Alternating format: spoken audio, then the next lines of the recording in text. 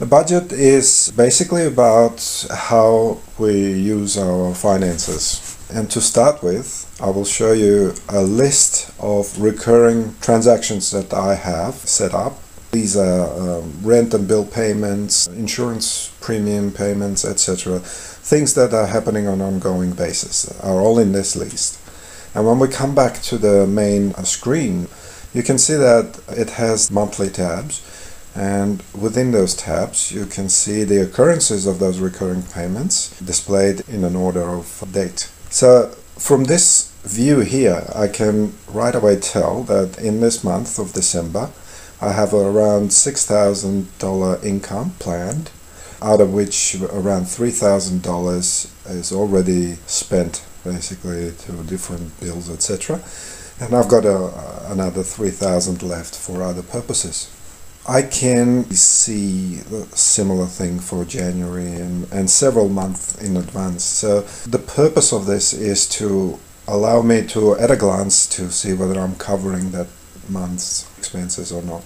I can change the number of months that I'm looking forward to 6, for example, and so it recalculates 6 months worth of transactions. So here we go, in May 2020 I will have this much money, and oh, it's not good.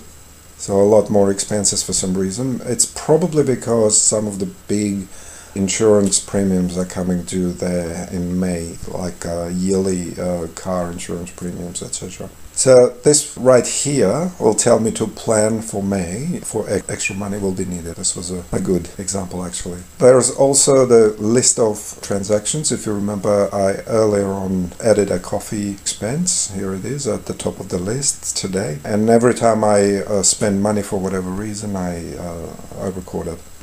So what it does, if we go into this screen here, it allows me to see the breakdown in categories of spending and how much I spent this week. So far it has been $354, and out of this, the biggest expense by far is groceries, followed by transport, which is fuel mostly. Anyway, so it gives you an idea of what you're spending and allows you to plan better for the future. This is the reason for this module. There are many other useful functions that are planned for this module in the future, and we're looking forward to getting to those because they can be extremely helpful in terms of saving money for things, having complete visibility of your financial state.